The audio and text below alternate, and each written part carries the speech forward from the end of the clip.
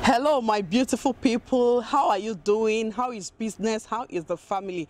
Because I know everything is bubbling, everything is kicking fine. I like that.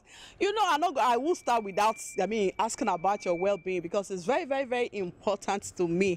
My name remains Precey, and you're welcome to Precey Show. Welcome to another interesting episode on the Precey Show.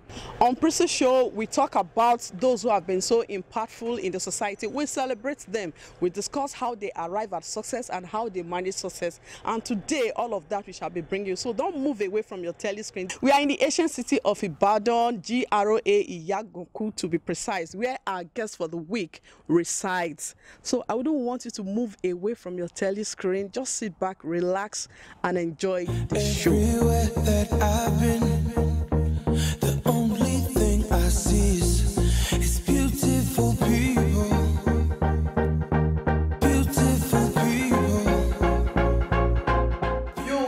To our show. Thanks for joining us. We have a very special guest in the house, a mother, a role model, as in a good leading model in the society. She is by name the first, do I say first? No, not first lady in the making. She is the first lady, the wife of the PDP gubernatorial candidates in Oyo State, Nigeria. You're welcome to our show. I must say it's a very huge honor for me to have you on our show. Thank you very much. Thanks for coming, man. Okay, who are you? How would you describe yourself? Hello, my name is Chief Mrs. Angela Sembiatu Folarin. Okay. And I'm the wife of Senator Teslim Folarin. Okay. So let's talk more on your husband, who is Senator Teslim Folarin. Senator Teslim Folarin was the Nigerian Senate leader in the Senate in the year 2007 to 2011. Okay. And before that, he was a member of the 5th Senate from 2003 to 2007. He is a Laguna Olubadon of Ibadan land. He's a title chief amongst his peers. Okay. And he's a citizen of Oyo State, a law-abiding citizen of Oyo State, a father and a husband. And a brother, a lover.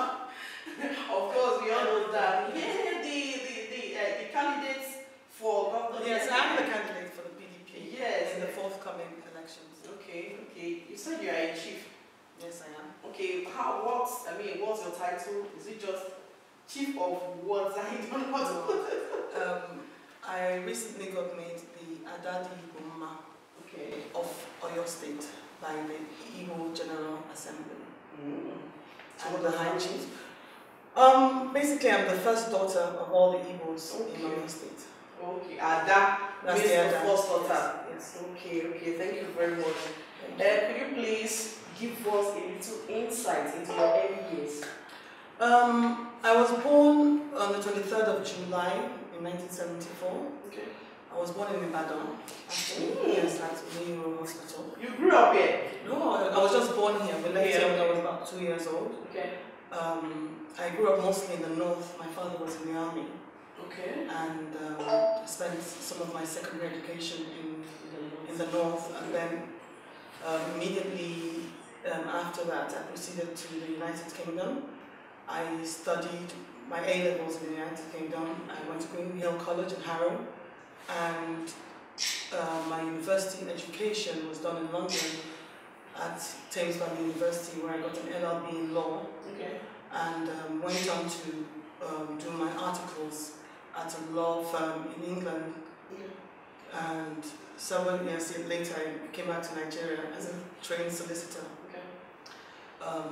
And back here in Nigeria, I went to Nigerian Law School my mandatory 2 years at Nigerian Law School, did my NYSC, and went to work for the World Bank at a World Bank sponsored project at the NACA, National Action Committee on AIDS. And that was what I was doing until I decided to go into my private legal business. Okay. And that's what I pretty much do till today. Okay. We're here in Ibadan. No, in Abuja, but in Ibadan, we're pretty much more concerned with the campaign. Okay. And that's primarily what I'm doing here in Ibadan. As the wife of a gubernatorial candidate of the PDP in Oyo State, what are the steps you are taking to support your husband's ambition, political ambition? My husband is somebody that I regard really, really highly. Okay. And of course you can say that's because it's coming from me, but I objectively and independently regard him extremely highly. Okay. He has a very quiet nature. He's very, very unassuming. Okay. But on top of it all, he's extremely private as a person, and he doesn't speak much at all. Really? Very quiet, yes. And because of that, I think it's kind of impacted negatively on his politics, because I know the real person behind the man. Okay. But because he doesn't project himself, or he doesn't like noise, he doesn't like shouting from the rooftops, a lot of perceptions have been created in the media and by political opponents about him.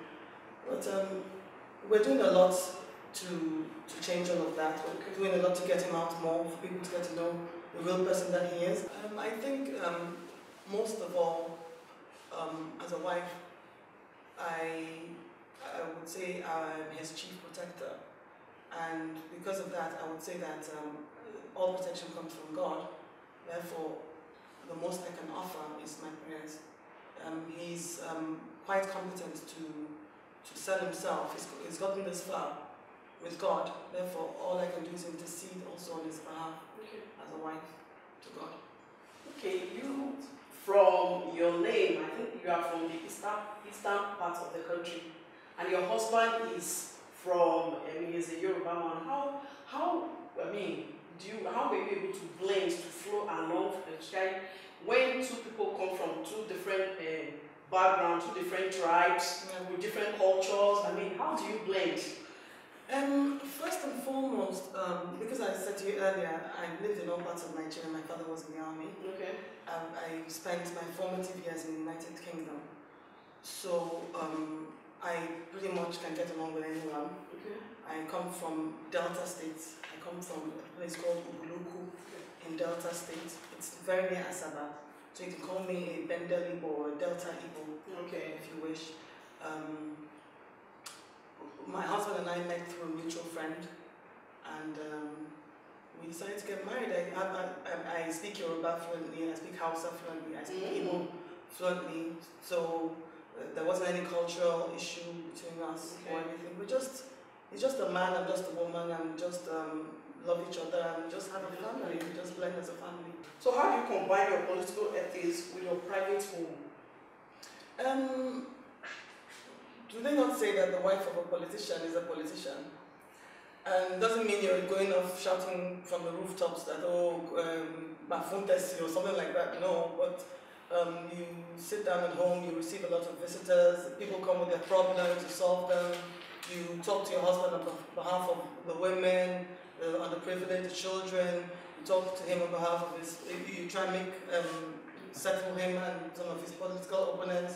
You try and iron out a lot of misunderstanding. I think all these require some sort of political sagacity on a woman's part.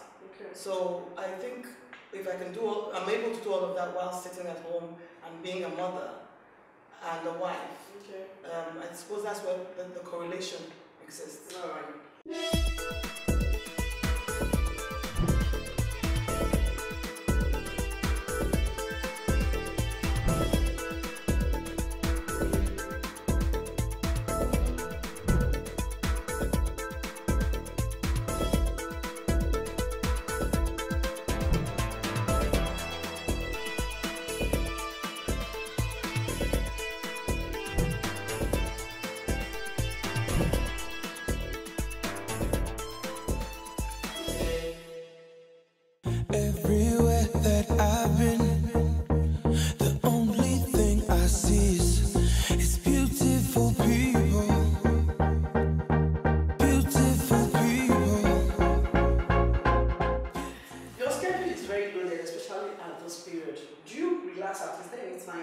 you relax? It's my duty to make sure that every fast-paced situation is cooled down, and the tempo is cooled down. So what I tend to do is that I make sure everybody, when everybody comes back and everybody's all stressed out, and like everybody relax. I have drinks, I have food. You know, we can talk, laugh. My husband is a fantastic family man, and he likes to spend a lot of time with me and the children. So we tend to, sometimes we swim, sometimes we watch movies. You swim? Yes, we I do. like that. Yes, No time, I forgot I know you swim here. But why did you have enough time for that? Okay, do you have time to cook for him? Yes, of course I do. You still cook for him or and househelp does everything? No, of course not. What's his favorite meal? What's every Banaman's favorite meal? Amala, Ewedu, and Begiri. So you know how to prepare all that for him. The first him? day he met me, he said, "Don't get it wrong, girl. Let me show you." And he showed me. Are you and serious? I learned, and I never forgot. That's fantastic. Okay, what steps are you taking to ensure that your children reflect your good image in the society?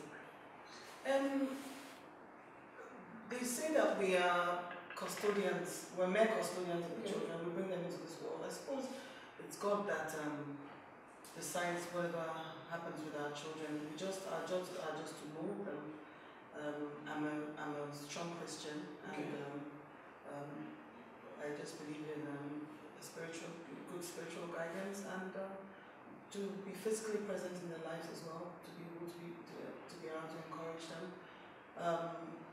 and be there if they need to talk to you. Be a friend to your children. Let them not be afraid to go outside.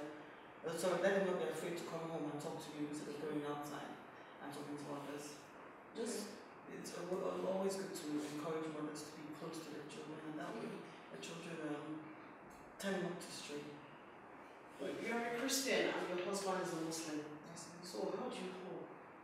We haven't had any problems with that.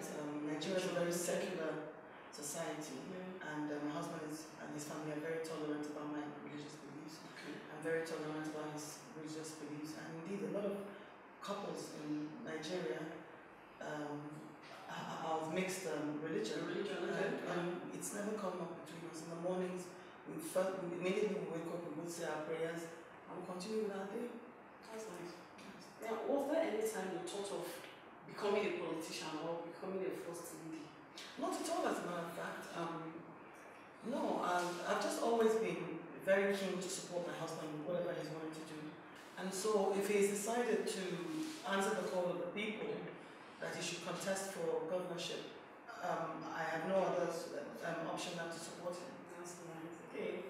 But there are so many women living below average life in the society. So what are your plans to empower these women? What do you mean by below average? As in average income? Average? Yes. There's several causes of poverty. There's lack of education, lack of employment, lack of the requisite skills, lack of awareness, and one should, if I had the opportunity to, I would, and I always have, as a matter of fact, in my life, try to empower women by advising them that you should seek some skills that will be able to translate into a better economy for your home, and a good education, a good background, instilling that in your children to prevent the next generation from falling into this same hole,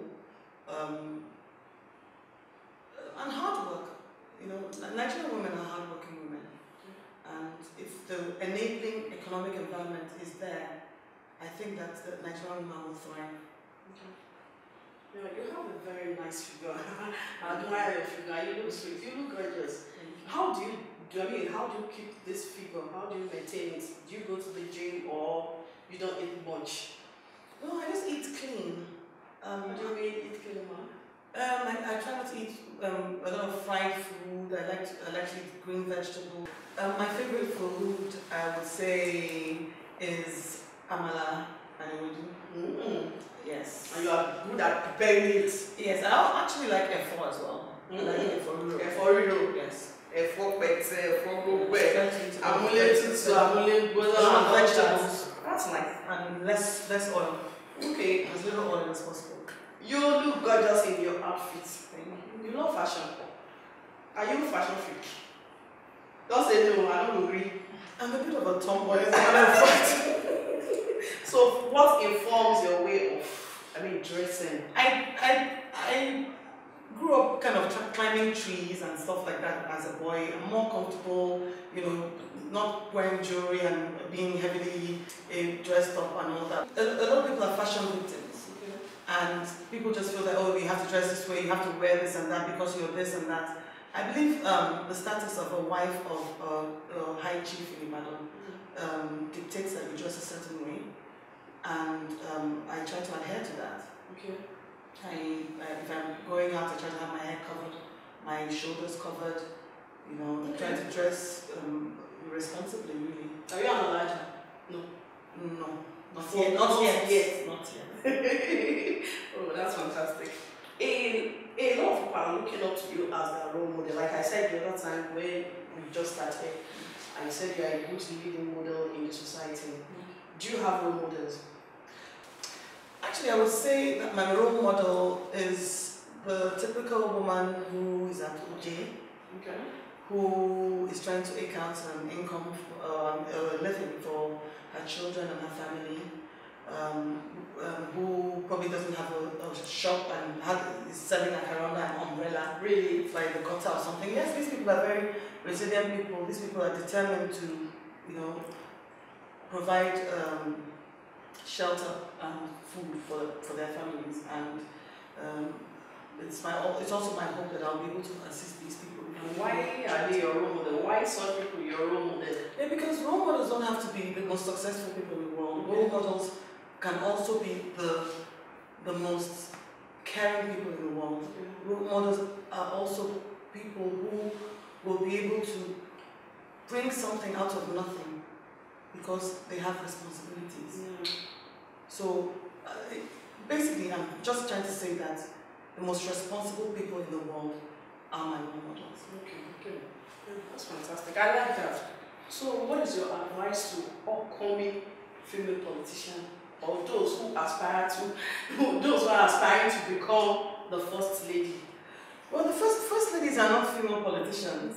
First ladies are people who, by some accident of fate, are married to a man who later in life becomes a governor or a president or something like that. So I wouldn't say somebody wakes up and says, oh, in my life I'm going to be a first lady. In my life, I woke up one day and I said I wanted to be a lawyer. And I'm a lawyer today, and that's what I'm proudest of in my life. And if I'm being called the first lady, if my husband became a governor, by the grace of God, then that would be just a nomenclature. But I think people should just learn to grow up to be responsible. That term first lady, I think it's a nomenclature. Thank you very much, Your Excellency. Did I say Your Excellency? No, you don't. Okay. We have an election to win. Alright, thank you very much. Like I said the other time, it's a very huge honor for me to have you on It's a very huge honor for me to be on your show, man. Thank you very much, man. We've been chatting with Barrister Chief Mrs. Angela Simbiat Folarin. You've heard a lot from her, the wife of the PDP gubernatorial candidates in Oyo State of Nigeria. She has said a lot about how it all started and what she aspires, and what she intends and her plans for the citizen when she becomes the first lady of the Oyo State. I must say thank you once again for coming to our show. Thank you very much. So when next we invite you, I just say you will come. Okay, that's where we say goodbye. Thank you very much for joining us. On behalf of the entire production crew, we say thank you for staying with us. Join us again some other time. Until then, stay blessed. Bye-bye.